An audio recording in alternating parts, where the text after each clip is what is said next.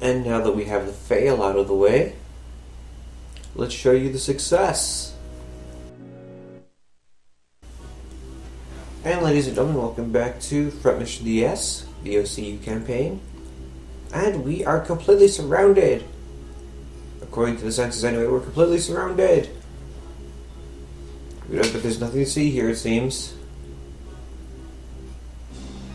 Okay, never mind. There they are. We are surrounded. And I am your up here for today, capital G. And this ain't looking good. Let's start these Wezzers up and take on these total dicks, to be honest with you. Now, because that fail, let me explain that. Let me explain what happened to that fail. They went right after Royd in the first round. They all have really, really fast legs. They're all very mobile in the sand. And so they all ganged up on Royd right away. So Royd's suit is awesome, but when you get attacked 6-7 times, especially by dudes that look like aliens like that, in one round, of course you're going to lose your suit.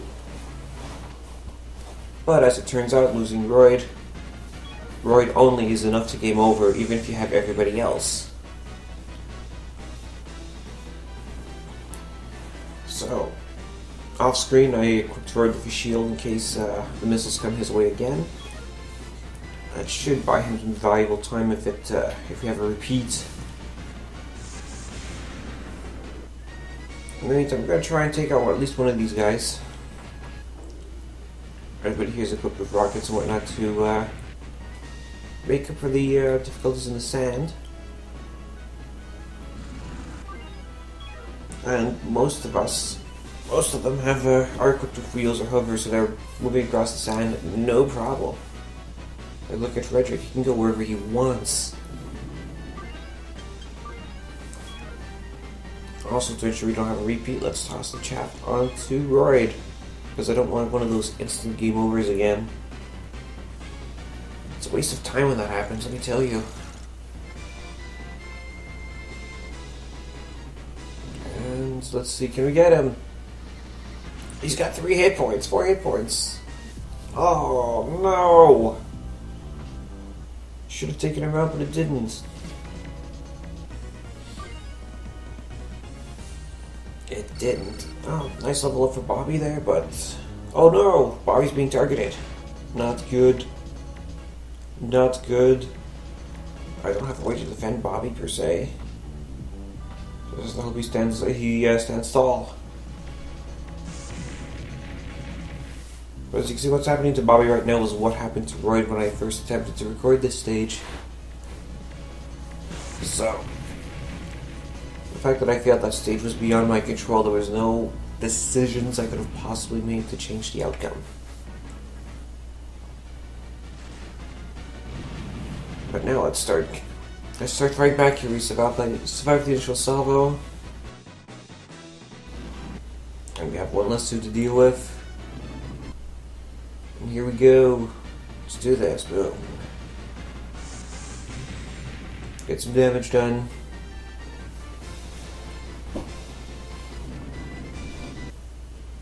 Now the sound slows down most walking suits significantly.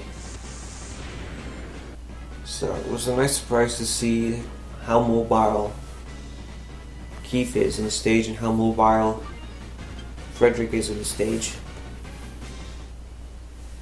I went with them because they have not just the movement but the long range attacks as well. So this is actually the first stage where I don't use Thunder Snow.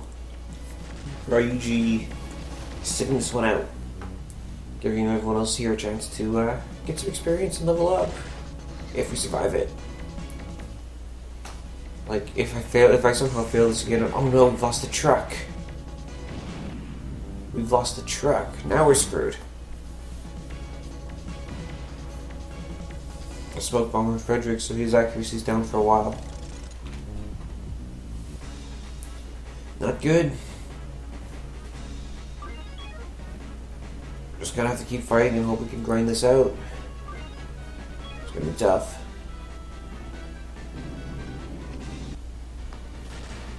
But if I somehow fail this again, I might actually keep the commentary and skip forward and actually use Ryuji. I don't know. I don't want to have to rely on Ryuji.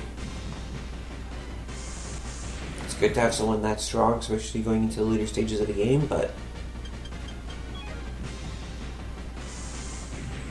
I want everybody here to be able to make kills consistently. Oh boy, now they're coming after Royd.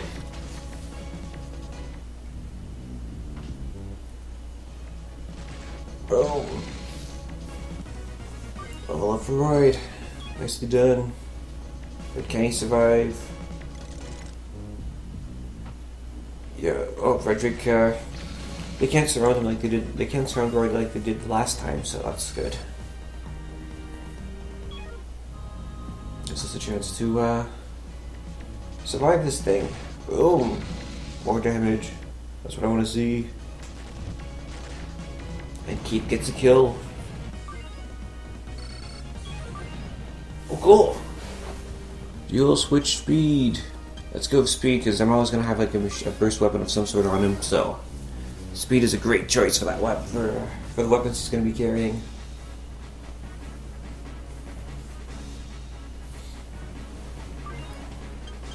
That'll be nice to see. He's got his speed.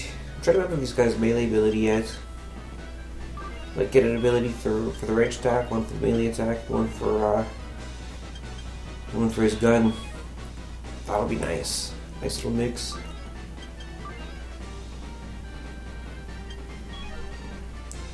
And let's see if we can buy ourselves some time here with the flash grenades.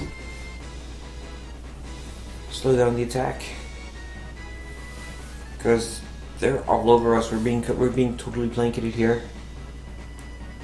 Totally blanketed. Who would you use it on? Yeah, this guy's a good choice. He's in the thick of things, he's alarmed. And now he's stunned. So now I'll focus my attacks on all the other guys that are surrounding us here, and boom! Yes, yes, yes, yes, yes. Go Paul. That's what I want to see.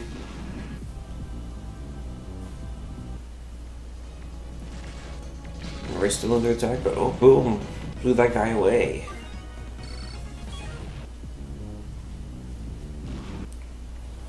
Our tide is turning here. We're starting to kill these guys off one by one. It better be worth it because they already took down 2 of my suits. It sucks. I won't get the full cash bonus for this.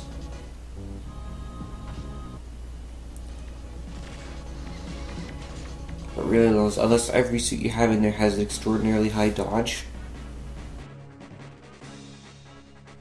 Anyways, actually, let's do this. Come against the rock. The terrain does come into play, so hopefully they won't be able to surround me with like 3-4 guys anymore. And Keith's been killer, but everyone's been leaving him alone for the most part. It's interesting. Not sure why the AI did that.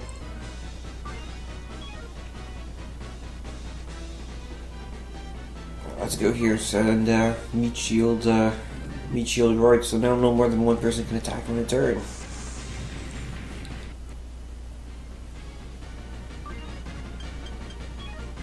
And let's see what Paul could do. Get some damage onto the legs, but not as much as I would have liked.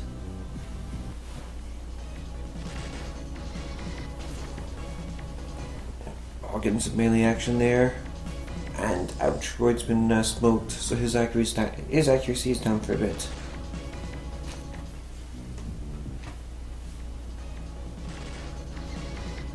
I don't remember if I have access to smoke grenades or not. Even then, I'm not sure if I'd want to use them too much. I like flash because it just eliminates attacks altogether. So flash I'll keep using. Now there's another item we haven't been using. It's called the BA mine. And what you do in one turn, you'll plant it in a spot, then you can move away in your next turn, and next robot that ends his turn on that spot, next boss that ends his turn on the BA mine, will take damage from it. I haven't tried it yet, though. I know that's how it works, but it seems a little slow to me, and I don't think it's worth the damage. Like, not unless it blows off apart completely whenever somebody steps on it, I don't know. I don't know.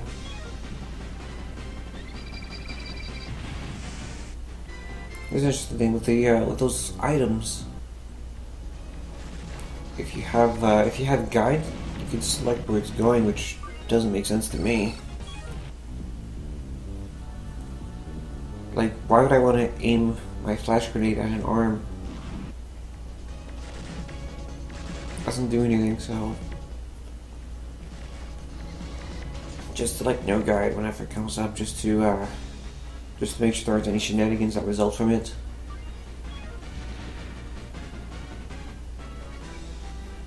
Yeah, and Royd's still affected by the smoke, it seems so.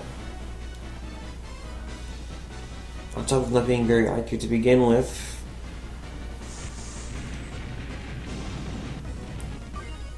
Well, at least we've got others to do the cleanup. Nicely done, Keith. Another kill. Keith has been a monster for us today. Nobody's done bad. Not even Bobby. I mean, he was knocked out in a hurry, but it's not from being bad. It's from being just plain ganged up on.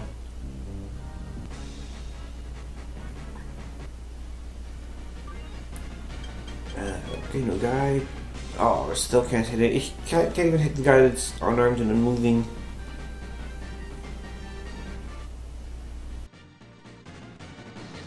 Both the other wrestlers are under the effects of the flash grenade. So there's no chance of them waking up until I attack them. But now's the time to open fire and attack.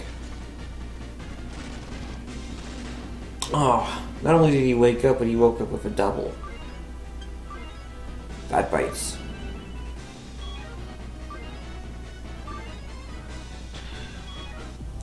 So I keep heals up, just to make sure we don't have any more surprises. And nice. Lost some legs, got some experience from that, and we've got a melee ability now. What do we want? Let's go stun. Because it's strong, especially when you stun someone and it doesn't wear off right away. And set ability can level up too, of course. It's more effective at higher levels. Get it to 2, 3, or 4. Keith uses his pop gun, but it's gone. So Keith is down to got no more rocket ammo, so he's down to melee attacks only. Most of us are, so we're just gonna be like punching away at this guy for the next little while. So we can get rid of him.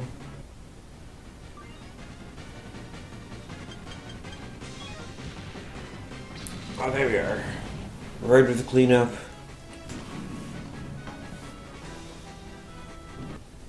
That's one thing Roy's been good with, is cleanup. So now we've got someone else here to beat up on. Gonna go for melee attacks here again. Now that guy's awake. Actually, gotta get Frederick out of there. If Frederick gets attacked again, he could get blown up. I just realized how low his health's gone. And oh boy. Paul also survives by nuts and bolts. Nuts and bolts only. But we gotta get those guns off of him. Now! Let's get ourselves a better shot here. Open fire. Go off an arm. Missed it. Come on, Keith. Yes! He's unarmed. He's unarmed. There's nothing more he can do, and we got double. So maybe we can do two melee attacks with one thing. I don't know. We'll see. I'm surprised they're not offering us stun. Why aren't they offering us stun? I want stun. Oh well. Anyway, let's just fast forward this beatdown. fast forward to, boom, Frederick getting the kill. That's gonna help his melee stats, which are getting there, but they're still surprisingly low for how I've set them up. So boom.